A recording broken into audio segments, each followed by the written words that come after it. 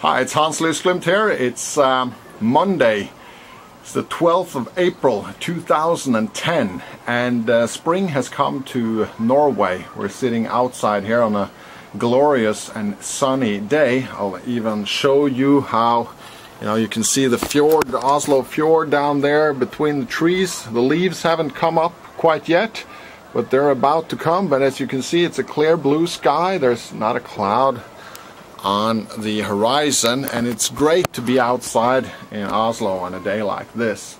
I'm going to do some market comments, and I haven't done much market comments through the winter, really since March and spring early last year. I haven't really done a lot of comments, and that's because the government's effort to prop up the economy by borrowing money and risking basically their entire balance sheet on the recovery, the Keynesian recovery, the fake recovery that they to some extent have accomplished, is really something. It disgusts me. They're risking the entire capital of the nation.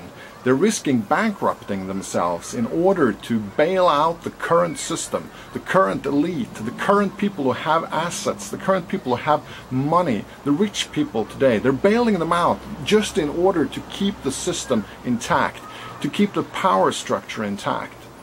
I would have much rather liked to see that things would have fallen apart last year and in 2008, and that we would have had a new system built on the rubble where it would have been a meritocracy, where people with hardworking people doing creative stuff, working out in the economy, producing stuff, would have risen to the occasion and would have risen through the ranks.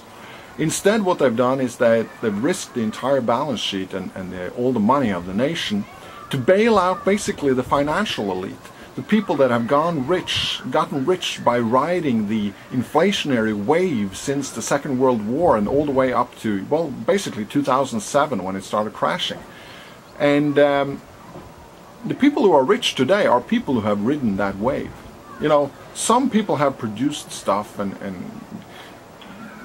sort of pushed the boundary of the rich society forward, but most of the people who have gotten rich by riding the wave, getting early the new money that the inflationary policies of the governments and the central banks have produced. I mean, the people that have gotten really rich are the people in the financial industry, and people close to the stock market, people close to the banks who've been able to borrow money and all that. I mean, how different is that from, say, in the late 19th century, in the 1800s?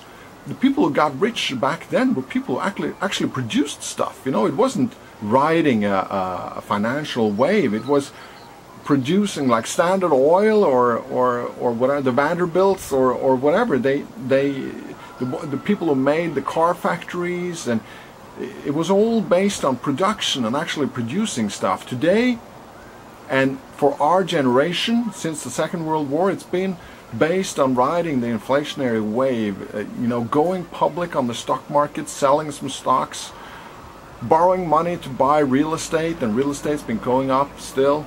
But this has turned. I mean, I don't think people fully realize the seriousness of this, the turn that came in 2007, 2008, and what we're just starting, the epoch that we're just started into right now, because the inflationary wave has been broken. We've been riding this wave for 2 generations, and now it's broken.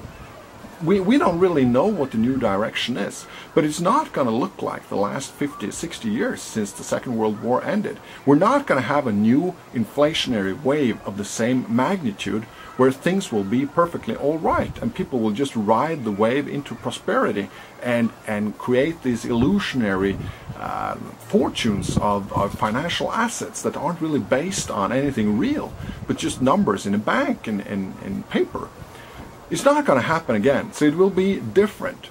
And I've been spending a lot of time during this winter to think about what that's going to be like and what, basically, going forward 1 or 2 generations, what it will look like. And there are many different scenarios, potential scenarios, and of course, as Mises described as early as 1912, what can happen when you have, if you have governments trying to prop it up further, is a crack-up boom. And you can look up that on Wikipedia or whatever and to see what a crack-up boom is. But a crack-up boom is really a phase of inflationary policy at the very end where it gets out of control and where people just scramble to get rid of money, and the government pumps in more money, and you have inflation going off the roof, and the kind of things that happen to the economy then, and also the social structure. We're not quite there yet. In some sense we are, but it's not.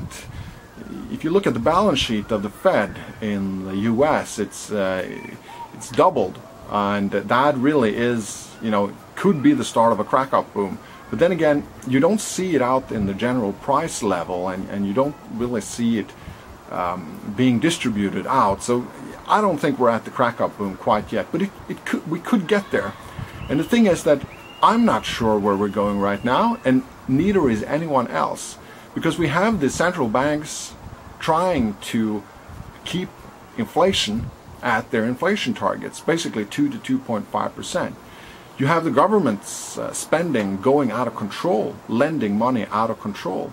But what you have right now is an intermediary phase where the prices of goods are still not skyrocketing because you have a deflationary force brought on by the financial crisis. So what we'll see now is, for some time, the deflationary force will be prevailing, and it is right now in the U.S., in Europe, and in Japan. It's been for quite some time. So the deflationary forces are still prevailing, allowing the governments to print more money, to bail themselves out, and to bail out the financial industry. And no one's really sure how long this sort of intermediary phase will last until the deflationary forces stabilize and you have inflation driving the economy instead. And that will happen. You will have a flattening of that curve. And this will happen within years. We're not talking decades for this to happen, because the adjustment in the economy is already going on, and bankruptcies are going on, and people are getting fired, and people are looking for new homes and moving on, and the whole system takes time. But within a couple of 3 or 4 or 5 years, you basically have washed out most of this, and you have a new turn in the economy. And then you'll see inflation, and interest rates are going to follow up on that, and we won't see these low interest rates for a prolonged time beyond the intermediary phase.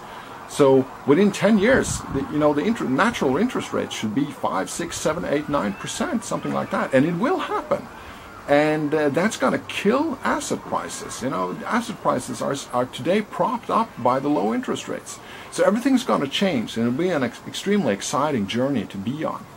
What will happen in the stock market in the short term? I don't know. I've been amazed by the markets basically doubling from the bottom, and I didn't see that happening, and I didn't think it would happen. So congratulate you anyone who's been riding that wave. Sure, hallelujah. Me myself, I advised everyone to be in gold, and gold's had a good ride too. I mean, we've basically added 20 or 30% since I recommended it, and I've been sitting very comfortably in gold. Now it's trading at 1160 something, and I mean, just imagine the kind of risk that people are taking by riding the wave that's been for the last 12 months compared to the kind of risk I've been taking and others have been taking sitting in gold. I mean, it's not comparable at all. I have known all along that I've secured my assets, that I've gone into an asset class that other people will like to own more and more as the structure of the economy collapses. So I've been so comfortable making 20 or 30%, and I mean, some people have been making 100%, but they haven't really sort of fully understood what's going on. So, I would advise to stay out of the stock market. It's ready for a new crash, and it can happen any day. Gold, buy gold when you can. So stay in gold, diversified cash, and stay away from the stock market. I'll do a lot more comments coming up. It's spring now and sunshine, so I got the energy to continue this project, and you'll see a lot more on Farmland TV. Thanks.